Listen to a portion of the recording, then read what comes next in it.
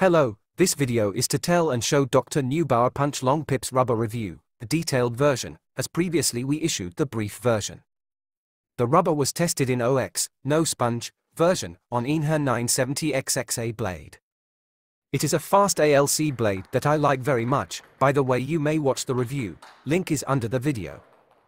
The Punch is a very new product, issued in the second half of 2022. And it is a rubber with speciality. The speed is medium. Even when put on a fast blade, it would be playable for a not very skillful player after some practice, while more skilled players would handle it easily. The hardness is above average. The grip is at a very low level, and the reaction to incoming spin is very low accordingly. The control is reasonably high. I expected to be less due to hardness, but after I got more used to it I found that the speed is linear. And this linearity makes it easier to get used and understand the rubber.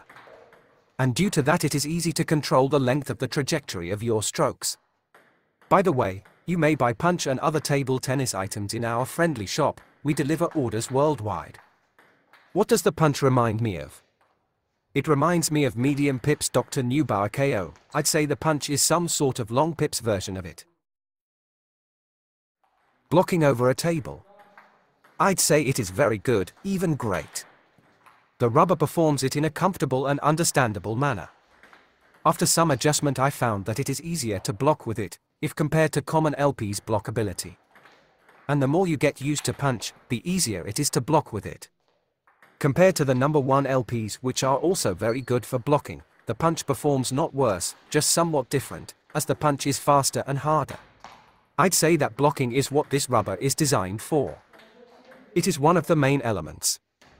It performs excellent in both passive and active blocking. By passive blocking I mean just putting a racket to return the ball safely to the other side. By active blocking I mean the aggressive manner when you add a forward pushing move, to make a ball fly much faster and put your opponent into a lack of time to prepare a next move. As the rubber offers very good control on blocking, it is easy to place a ball into a needed spot by regulating the angle and depth. Due to that you may create many situations for getting the initiative in play, for effective attacking and counter-attacking to win points. Chop block also works well. Though I don't think this rubber is a pure chop blocking rubber. I think the Punch first of all is a versatile blocking rubber and chop blocking is an additional option, but not the focus. While even without chop blocking you'll get enough variation of your returns due to easy variation of angles and depth and speed on blocking. When blocking a powerful attack on a fast blade like mine, it often results in an aggressive block. The ball flies fast with a long trajectory. It would be good if the opponent stays close. But if you wish, it is possible to soften the bounce and make a shorter return. It would be good if the opponent attacks from a distance. To conclude about blocking abilities. They are versatile and excellent. Passive and aggressive style and chop block, all are good. Long and short, fast and slow, all is available. The disruption effect is present, but this rubber is more about active and aggressive versatile play, not about just passive disruption. The Punch offers comfort in that kind of play. And some disruption effect comes here as a bonus.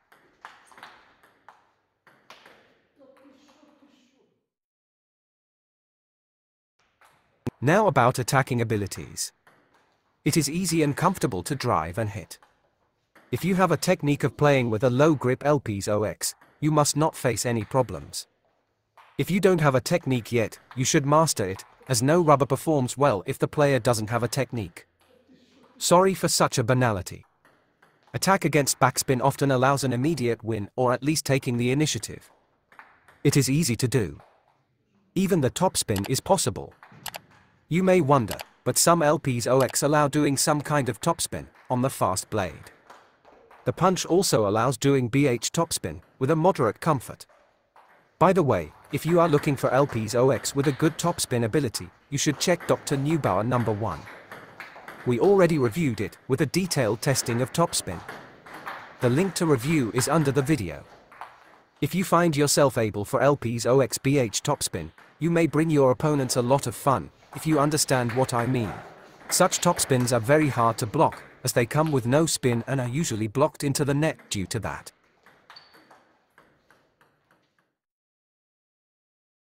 Counterattack. If you are in position, you may counterattack against topspins or drives. The punch performs it in a similar way to short pips. Of course, it is not as easy to do as with short pips. You should pick a ball for counterattack more thoroughly. But the ball is more dangerous and disruptive compared to what short pips do.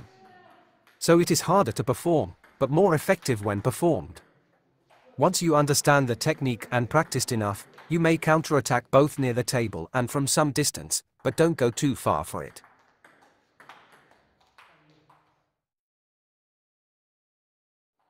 Pushing over a table.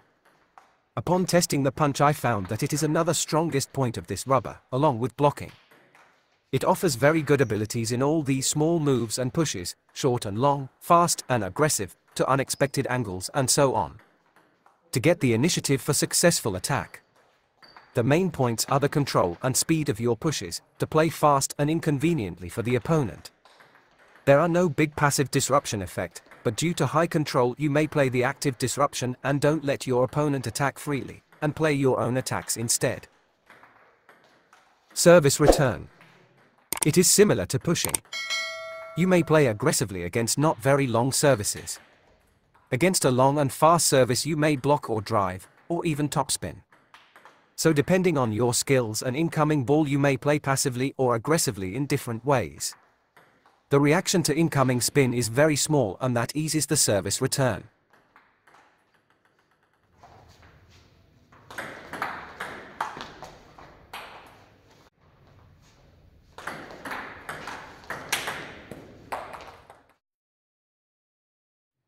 Defense. I am not a chopper and can only do some limited tests about it. I may say that due to high control it is easy to play chops. I even like to do some occasional chop with punch. If you are a pure chopper and tried this rubber, please share your feedback in the comments. It is surely not the chopping rubber, but some rubbers that were designed for something else are very good for chopping anyway. So it would be interesting to know about the punch, how good it is for chopping. The far block. When you go far from the table you may use it instead of chopping with this rubber.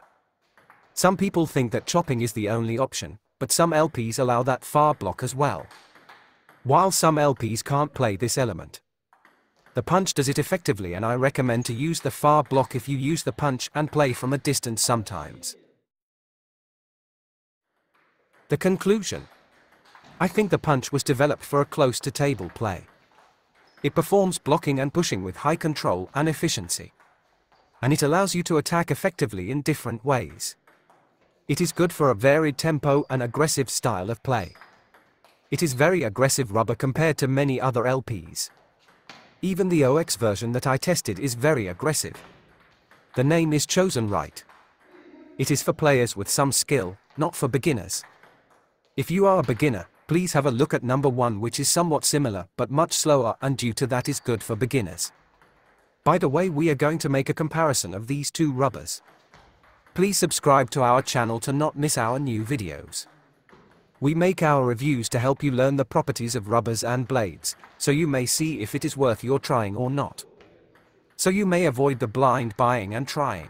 And I remind you that our friendly shop is working for you. We deliver worldwide, you are welcome and we are always glad to help.